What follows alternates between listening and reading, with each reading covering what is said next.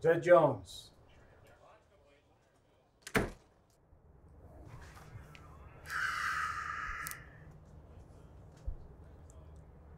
I suggest you talk.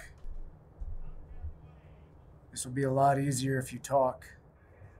What will happen if I don't? Well, if you don't, it would be much more fun. But we aren't here to have fun, are we? We may have some fun yet, Detective. Let's start with an easy one. The 3 people. Why'd you do it? Isn't it obvious? Should it be? Yes, it should. They were bad people. And bad people deserve to die. That woman had an affair.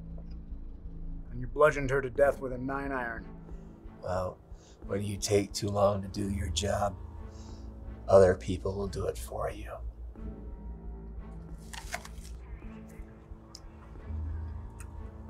So, how does killing someone make you any better than those you kill? Killing for the greater good and killing for no reason are 2 different things. I happen to do the former.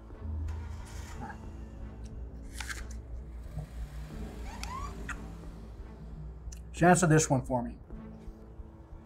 If what you're doing is oh so righteous, then why let yourself be caught? Because I needed to talk to you. I needed to talk to you while we still had the chance. You see something no one else sees. What's that? That the world isn't divided into good people, bad people, worse people. It's merely divided into good and bad. And the bad, all of the bad, deserves to be punished. You act like I'm the problem. But given what you've done throughout your years of service, you think our roles would be reversed? I'm not the killer here. Au contraire. Let me ask you a question, Detective. Did you know that your actions, that your carelessness and unwillingness to do the right thing would lead to the death of an innocent man? Everyone else knew it would, yet you did nothing.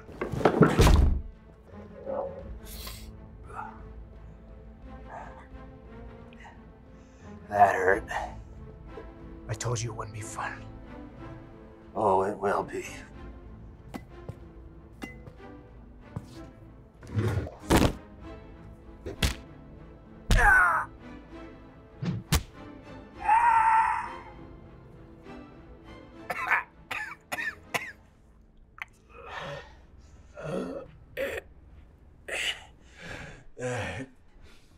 You should go check on the captain.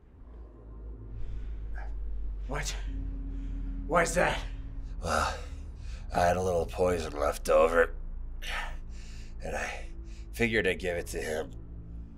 I'm gonna ask one time. Answer, or I kill you. That's more like it. What did you do? I killed a sex offender. The captain is not a sex offender. Aren't you the detective here? Because you're not very good at your job. In fact, a few others in your department have committed some heinous crimes. You're lying. Am I? Who else? You'll find out soon enough. 2 nights ago, I torched a man who trapped his daughter in his basement for 8 months. Poor girl was rail thin and in terrible shape when I found her. I'm surprised she wasn't dead. Bad guys, Detective. Bad guys.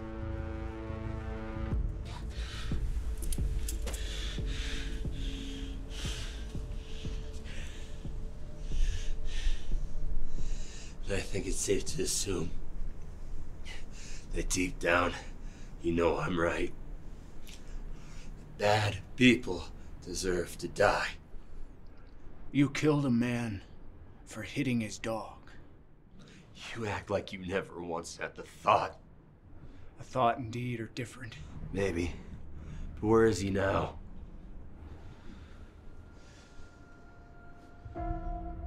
You're crazy. So is the world. Don't agree? Kill me then. Put me down right here and now. And I'll never hurt anybody again. I have you in custody. What reason would I have to kill you? 'Cause you want to. Because I'm bad. Because for some reason, maybe you'll feel redeemed from all the awful things you've done. Because you're bad too. Just go ahead, detective. Kill me while you have the chance. I have morals. That right there is your problem. Your inability to do what needs to be done because of your precious morals. Without the few you have, you and I, we're the same. We are nothing alike. The only difference between me and you is that I'm willing to do what needs to be done to take that last step. You'll never have the chance again. You're gonna spend the rest of your life in an 8-foot box. It's a pity. I really hope we'd come to an agreement. We could have saved you. But I was foolish. I should have known there wasn't a scenario where the both of us would make it out of this room alive.